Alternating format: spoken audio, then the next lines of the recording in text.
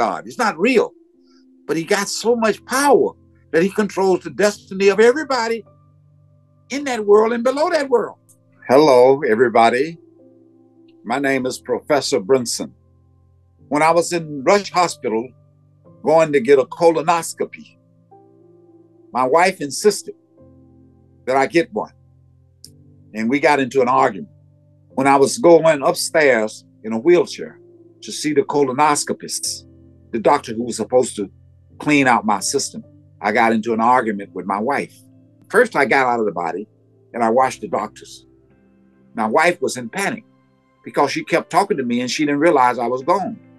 I died without pain, and I met my teacher. My teacher who had taught me how to do this, he was there. But when you get out of the body, you actually can go. You think of a place and you instantaneously there, you travel faster than the speed of light. That's what I discovered. So as we were going through the entire physical universe, I wanted to see the sun. He said, why do you want to see this boring sun? There's nothing but nuclear weapons and huge energy and power exploding. So I said, let's stop. We stopped. I didn't feel any heat, but it was huge. A lot of nuclear explosion going on. And he said, let's get out of this boring place. So as we go further, he said, just look at me and follow me, and I'll be your chaperone. So as we went through the physical universe with trillions and trillions of stars and planets and all kinds of species, we just went through that universe in a fraction of a second. And I ended up in a tunnel. And as I started going through the tunnel, I met people that I had known in the 1700s.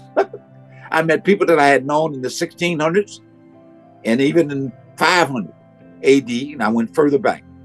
So as I went through the tunnel, I went into the astral world. That world is a beautiful place. It's a copy of this physical world. Everything that you see in this physical world is there, but in a more perfect expression. This world is like an imperfect holographic expression of that world. Everybody in that world is extremely gorgeous. If you look at the cartoons or the newspaper, you may see a president where they make his nose look funny, but you can recognize the character. We are characters. We don't look as beautiful as we do there. We're extremely gorgeous. Everybody's handsome there. There's no pain. Everybody's more wise and more knowledgeable there. In this world, you have to go and read books. You have to listen to people, and you get the impression that they're giving you knowledge. All they're doing is giving you the capacity to concentrate your attention. And we give the teachers the credit.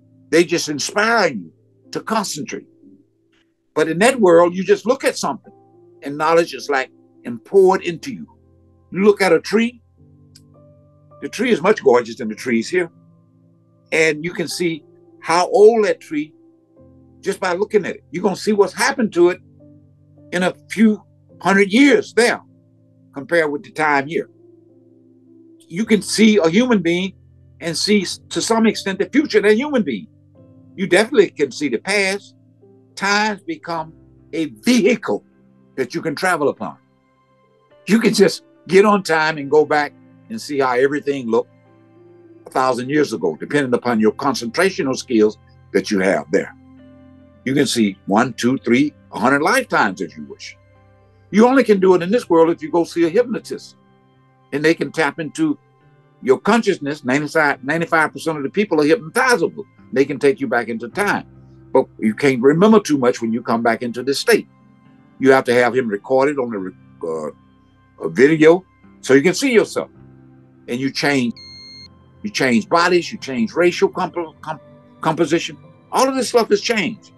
But anyway, going back to the astral world, if you were to take the astral world with all of the heavens and hell, the physical universe with all of its trillions of stars and planets and galaxies would be as small as a quarter thrown into the Pacific Ocean. The Pacific Ocean would represent the astral plane. There are beings there. They all are intelligent. Some of them are working just like they do in this world. They're working on different projects. Some of them are working on medicine, trying to come up with new viruses, trying to come up with new modern techniques of healing the body.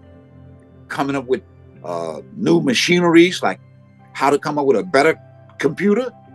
Some are working on energy, new forms of energy. Like if you go back into the 1700s, there were no airplanes, right? Where did they come from? At least one or two human beings who concentrated his or her attention and came up with gadgets that led to the airplane. Telephones came up the same way. You know, people concentrated their attention. Automobiles, architectural structures start changing from the primitive to the modern. But if you want to build a house in the astral world, you just think it can come into the sky because there's no gravity there. People are living in houses there, beautiful mansions. Some people who don't want to create houses, they go see a person who's a great designer, and they can think of a house, and you can get a house there that's in the sky, or you can put it on the ground. Everything is done with thoughts. Thoughts become a means of creating, a means of communicating, and a means of transportation. In order to move in this world, you have to think. Let me go see a travel agent, right? You pay a few dollars. If you want to get on a plane, if you want to go somewhere, it depends on how much money you got. Your attention becomes the money in the astral plane. You can travel as far as you can go with your concentration of attention there. And people tend to think when you get there, that's the highest level of consciousness. I'm here to say it's not the highest level. It's the elementary school of the spiritual world. But all of the levels of consciousness are structured in such a way that you feel it's the highest. Even at this level, you feel it's the highest. Nobody really wants to die. Even if you talk about high levels, and I'm giving you conversation, but you don't want to die unless you know how to go there at will. But if you have an experience that loosens your feeling of wanting to stay in this world, you know something exists for real. But you may not go high enough where your memory comes back that you were there for 3,000 or 4,000 years of age. If you get that memory, then you don't want to come back here. You said, let me continue, because you can go meet athletes that are working on their football skills, their gymnastic skills, their baseball skills. So when they reincarnate, they become great basketball players or football players. That's how the process works. All of the knowledge is coming from a higher level of consciousness, percolating through the concentration of different human beings on earth. Since you go to that world, you feel it's the highest. Everybody that you talk to, Vivian, you will discover those who've had clinical death experiences, they only talk about the astral world. I had a rare experience because I met someone who had gone way beyond the astral world. He said, let's go beyond this place. So he escorted me with the sound that turned into music. Oh, by the way, I forgot to mention that that world is full of music. I don't know if you've seen the movie Sound of Music, where this lady is singing, and she said, the hills are full of music. The hills are actually full of music there. Everything has a musical expression. Your body has a musical expression. Your body is full of light. Everything is full of light. In this world, you need the sun, or you need some kind of electricity to create light. Otherwise, you can't see nothing. In that world, everything is lit up. In that world is a more perfect expression of this world. All of the karma is in that world. And each one of these levels of consciousness got an administrator. There are angels in the astral world. And some people say they see angels and they look after them. But the angels are jealous of human beings. Even the administrator of that world, in old Grecian culture, old ancient culture, they would call these gods because they had so much power. The chief administrator got a lot of power, just like the chief administrator in America is the president, right? But he's not the ultimate power. The chief administrator is not the ultimate power, but he's there for a certain amount of time. In the astral world, that administrator, because of good karma that he or she has created, gets that position. May be in that position for 5,000 years and then reincarnates and come here. Or can meet somebody who can take him higher. But that position changes, just like in this world. The different administrators changes. I wanted to meet the chief administrator in that world. My teacher said, look, if I go there, he's going to want me to take him higher. So let's bypass that. I said, this is a big world. He said, yes, this world is much larger than the astral plane. Like I said earlier, the astral plane would appear like the Pacific Ocean. The physical universe with all of its stars and galaxies and planets would appear like a quarter in the Pacific Ocean. The astral world will appear like a quarter in the Pacific Ocean and the causal plane. Okay? The causal plane and the astral world would be like a small pebble in that world, even though it's huge. And the God who run that world is a counterfeit God, illusionary God. He's not real, but he got so much power that he controls the destiny of everybody in that world and below that world. Your karma is in his hands or her hand. And they determine how many births you'll take, how long you'll be in this world, what lessons you'll learn. You may be born mentally retarded or blind. You may be born Asian or black or Hispanic or Russian. And your birth determines how much you'll learn. You become a religious follower, most of us, based on our parents and society, right? And the ultimate creator created an illusion of himself. And that being got so much power that he thinks he or she is God because he knows everything about everybody. Not only does he know, he can become one with everything. Actually experience oneness. That's a powerful thing. I don't know how to use the words. How can you experience oneness? You experience oneness with your friends and with your relatives, but you don't actually feel you're in their body. That being can feel he's in the body of everything. You understand what I'm trying to say? I can't use the right words. Now, my teacher said, let's go beyond that. That being lives to be millions of years. He's at that level for millions of years. We also have an age of millions of years when we go there. But he said, let's go beyond this space.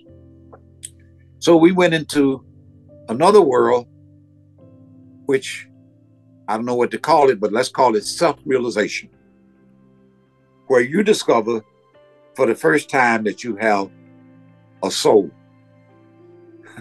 Right now we talk about souls, but we actually are trapped in the physical body, in the astral body or the emotional body, and in the mental body. The mind is a trap. You got three traps: physical body, emotional, astral body, I'm using those interchangeably, and the causal body, which is the mental body. Physical body is a costume that you wear at a Halloween party. You know you inside the costume if you're in the astral body. If you got astral awareness, you know that you're in a costume. And then when you go to the causal realm, you know you're in another costume. You know it. But you can't get out. The only problem with knowing that you're in the physical costume, you got astral awareness, full astral awareness, but you know you can't get out until you die. You know how to get out and come back and go to work tomorrow if you had that free will and ability to do that. But then you want to get out because when you get out, you're in a beautiful place, you live a long life, there's no pain, you got more knowledge, and you want to be in that heavenly world. You don't want to be in the ghetto somewhere. You rather be in Rodeo Drive in Hollywood. If you got a lot of money, you like to live in Hollywood somewhere, right? So if you go to that world, you say, I want to stay there, but you have to stay in this ghetto, but it won't be too bad because you know you can go there every night. You can leave and go if you got the willpower to go. That's how these bodies look. They're nothing but prison. All of these bodies, except for the causal body, look exactly like the physical body. The physical body got 5 fingers. It has 2 eyes, nose, mouth, male, female. You're just in a different racial composition. The astral body got the same type of look. It looks just like the physical body. But when you're in the causal body can take on different forms. It can take on whatever form. You can take on an animal form. So if you go into the astral plane and able to go there at will, you become very, very powerful. You can heal the physical body, okay, with your powers. But if you got a guide who's above that, he may say, don't do it. Because that problem, you're paying off what you've done to some other human being in a previous life. Therefore, you get the pain of that experience or the problems. You start seeing the beauty of having some kind of pain. It's hard for us to understand it at this level. But when you're in the astral plane, you won't be able to understand it without a guide. Because your first instinct would be, I want to live comfortable when I get back in the physical body. Let me heal myself. I don't need to go get medicine. It'll be cheaper for you to go buy you some medicine or see a doctor and go that route. Use the natural method. But if you want to heal yourself, you can. But if you're healing yourself at the cost of your spiritual progress, you take your attention and you go deeper inside the body where the powers exist. But those powers should be used to lift your soul to the next stage. Like a rocket can cross the gravitational pull of the earth. It's got enough power, right? You can go in outer space if you got a rocket that's got enough fuel and power to take you beyond the gravitational pull of the earth. So your soul has enough power, if you use it right, can cross the gravitational pull of the astral region. So you should use that power and fuel not to heal yourself in the physical world when you can go to a doctor. You know, it's cheaper. Why use that power? Because that power is hard to get. When you get that power, people will use that power to do that. You can have that once you go deeper. You can go deeper inside your body and go to the causal plane where all of the power exists. But you get power when you go to the astral plane, if you go inside, deeper inside the astral world.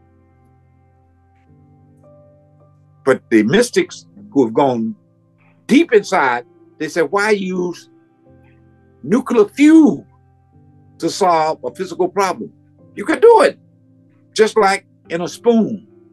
Do you know how much power is in a spoon? They dropped a nuclear bomb, atomic bomb on Japan. When they dropped it, it was just a little power that they released in the atoms and just killed 100,000 people. It destroyed most of Hiroshima and Nagasaki. 2 bombs.